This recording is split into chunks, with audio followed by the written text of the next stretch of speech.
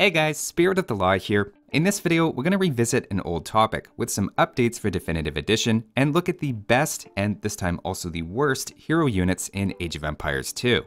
Of course, with every new DLC comes new campaigns and named characters. To the point, believe it or not, there are now over 160 heroes in the game.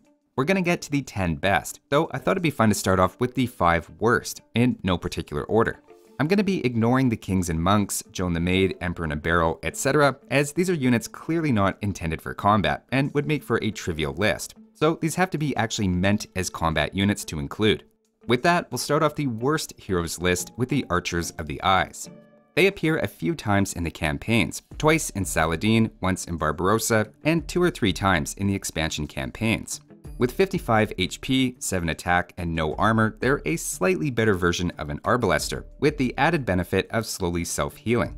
They do have 100% base accuracy though, and Arbalesters don't, which is in reference to the historical Archers of the Eyes, who were Nubian archers allegedly so accurate they could shoot enemies in the eyes from a great distance.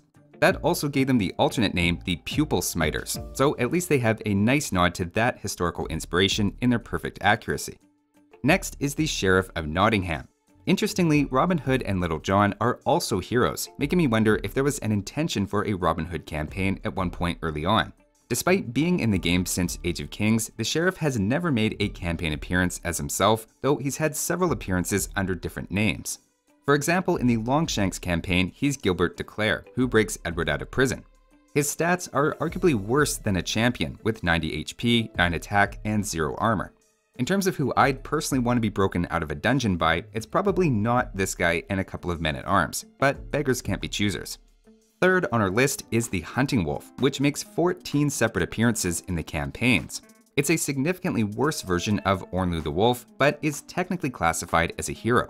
What makes them bad isn't just the 100 HP and 8 attack, which admittedly isn't great, but simply that they take all bonus damage in the game.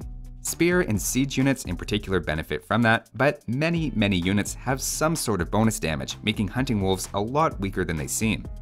Next up, fourth on our list is Aethelfrith, the lone Wold Raider hero unit. He's made one official campaign appearance in Vinland Saga, where he lives on a small island and is simply named Bert. He has 140 HP, 8 attack, and no armor, meaning he would struggle against even a Castle Age knight.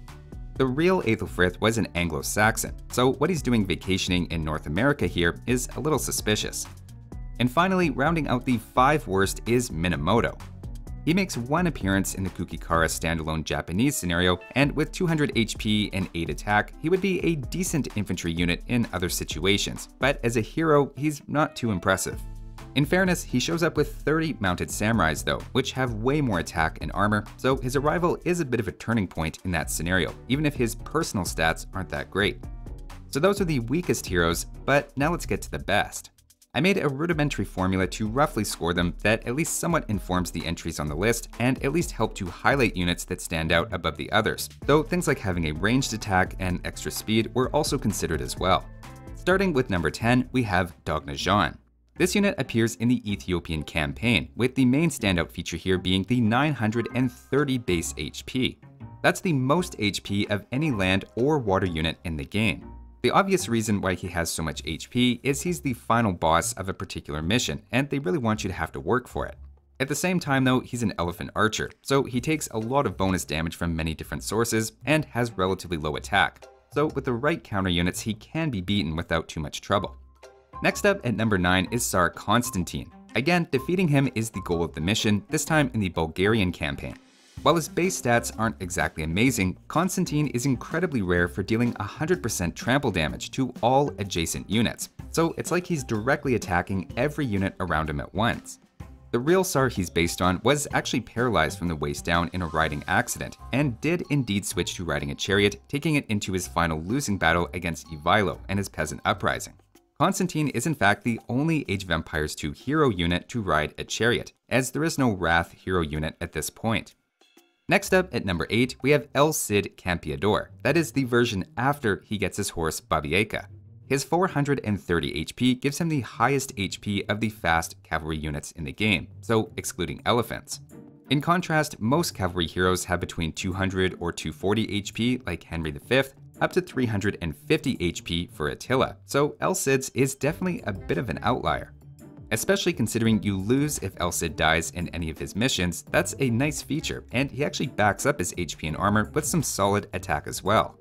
He's actually a very useful unit in the first 5 missions of the El Cid campaign, and is able to more than hold his own against regular units, or even take a bit of castle fire in a pinch thanks to his high armor and HP. Moving on to number 7, we have William Wallace. He's one of 4 pretty similarly powerful looking infantry units, including La Trienne. They all have mid 300 to 400 HP and 20-something attack, so they all have a case to be top 10, but I only wanted one melee infantry hero on the list as they're a bit slow and less versatile because of that. Of this very strong list, to me William Wallace stands out slightly because of his high armor, which makes him a lot better against weak units especially, though La Trienne also has a very compelling argument as a top hero unit. William Wallace actually appears twice in the campaigns. Once as the hero in his self-titled campaign, where he sends reinforcements and gives you his aid as a playable unit, but also as the antagonist in the final Edward Longshanks campaign mission, Hammer of the Scots, where his good stats are used against you. Also appearing in that same campaign mission is the next entry on our list, the Warwolf Trebuchet. Named after what's very likely the largest trebuchet ever constructed, this is not just any old Briton trebuchet with a unique tech Warwolf. There is a bit of competition among a few trebuchet hero units, but this is by far the better version of Bad Neighbor and God's Own Sling. While all 3 have 20 range and 300 HP, the Warwolf Trebuchet has even more attack, pierce armor, and a greater bonus against buildings, especially when compared to the regular Trebuchet. On top of that, it also has a 40% larger splash zone than a regular Briton Warwolf Trebuchet. It's hard to accurately rank siege units on this sort of list as they just look so good in terms of stats, but die without protection. Still, having even a few of these would make quick work of either buildings or bunched up units. Next up at number 5, we have Admiral Yi as the lone water unit on the list. Admiral Yi is most famous for defeating 300 Japanese ships with 13 Korean ships, and consistently made a habit of winning when both outnumbered and undersupplied. He appears in the Korean Noryang Point scenario, and compared to a regular turtle ship, you can see he of course has more attack and HP, but maybe most handy is his 10 range. Again, it's hard to compare his stats to land units directly, but I consider it pretty clearly the strongest naval unit in the game, even after the addition of a few hero ships in the last Khans expansion, including the Middlebrook, Leif Erikson, and Vasco da Gama. Moving on to number 4, we have, and I'm sure I'm saying this wrong, Ulrich von Jungingen. He was a Grand Master of the Teutonic Knights and appears in the Polish and Bohemian campaigns as an antagonist. Stats-wise, the first thing you'll notice is he has great armor, comparable to Alexander Nevsky in that respect, who was already a great hero unit, but in other ways is even better, with much higher attack and HP, plus some cool horns to cap things off. He's truly what you'd get if you put a Teutonic Knight on a horse and gave it pierce armor, making him arguably the most well-rounded of the melee heroes in the game. That said, I do think he's slightly outclassed in raw stats by the next entry, the Abraha Elephant. While this unit doesn't make a campaign appearance, you can see compared to a regular Elite War Elephant, it's a clear cut above. In addition to its just amazing stats for a single unit, it also does full damage to adjacent units, like Tsar Constantine.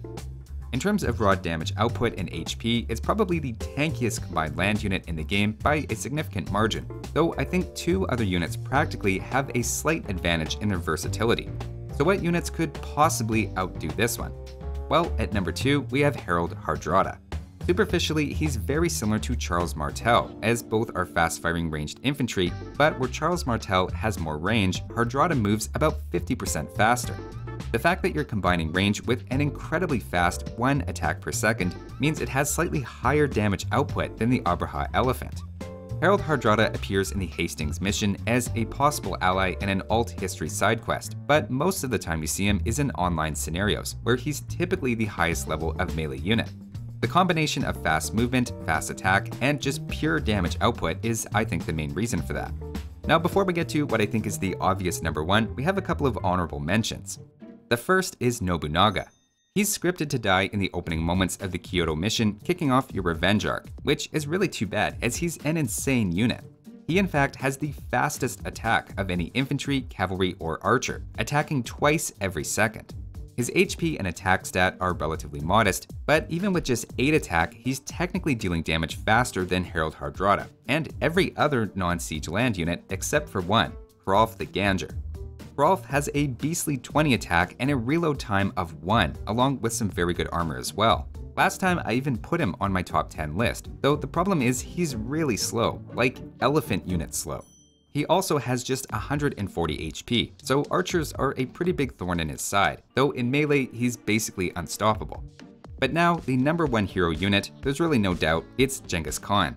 He hits hard with 25 attack, has a bonus against siege, moves fast, has 0 frame delay for easy micro, and even resists a bit of anti-archer and anti-cavalry bonus damage.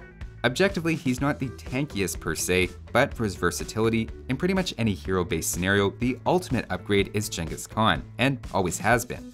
To me, he's a clear step above similar cavalry archer hero units, despite a lot of competition, including some recent additions. That's just my list though, and you tell me if you think I missed one. You challenge my every decision. Thanks for watching, and I'll see you next time.